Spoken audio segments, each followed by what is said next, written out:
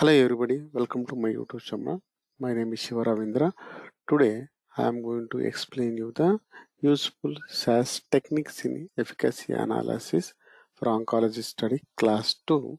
In the class 1 we have discussed overview about the endpoints related to the oncology. In this class 2, so I will explain you what is the data collection and how the adverse event reporting overview about the oncology. Okay, so in this data collection, so mainly so the data collection was happen, all studies were, we take the data from the CRF. Okay, so paper CRF was converted to electronic form by clinical data management team.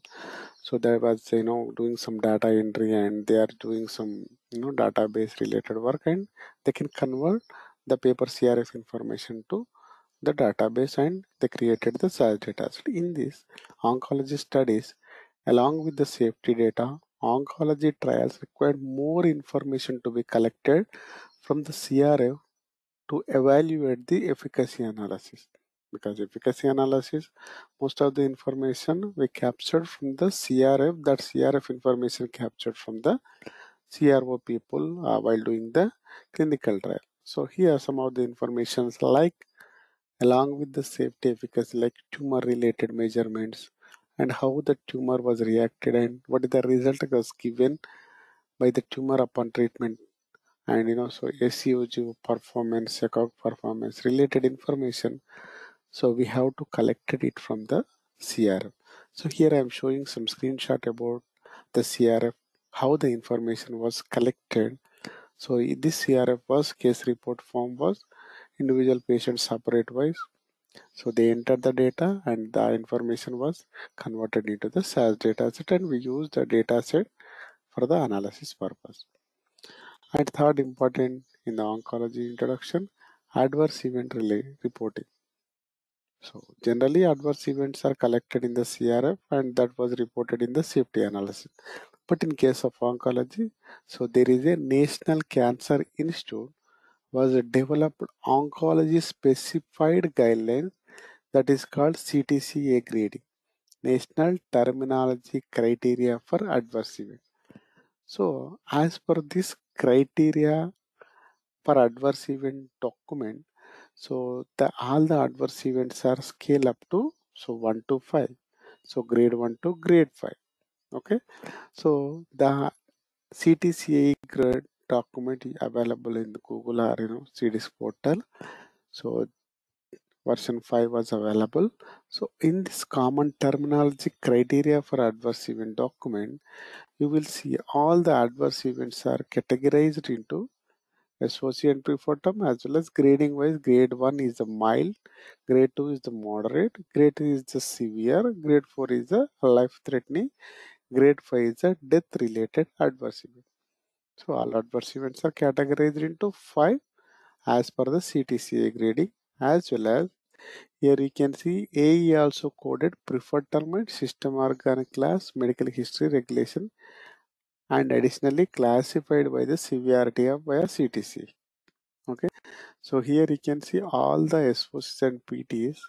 So some criteria they have defined in the control terminology criteria CTCA grade document. So for example, anemia is there. So anemia preferred term was categorized into 1, 2, 3, 4, 5. So based upon the data available for the subject who has adverse events of anemia, so they will categorize, based upon the hemoglobin level.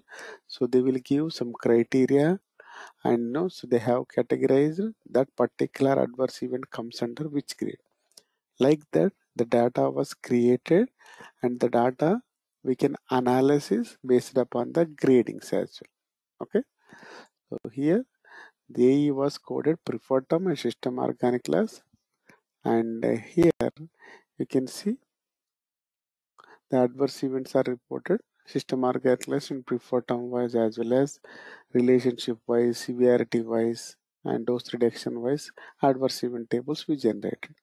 So most of the safety related and parallel studies, so we have some treatment emergent AE. nothing but, so those adverse events were happening after taking the treatment or due to the treatment any adverse events were happening. So those we can consider as treatment emergent adverse event.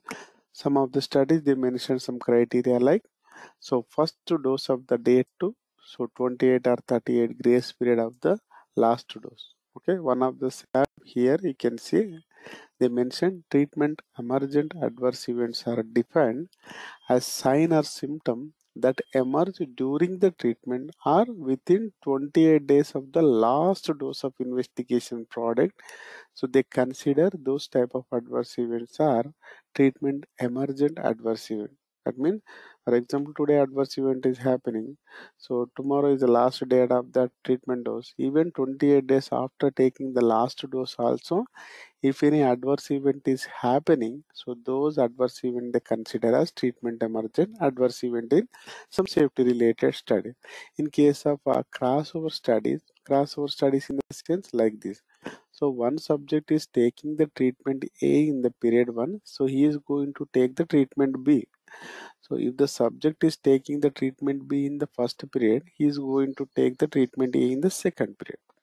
So in this case, if any adverse event is happening, so typically we identify at the moment of the adverse event is happening, whether the subject is in period 1 or period 2, that time which treatment he has taken, that treatment we can assign as TRT.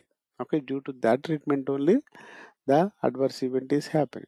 Okay, here you can see one subject vomiting was happening on the first period, so that is why A.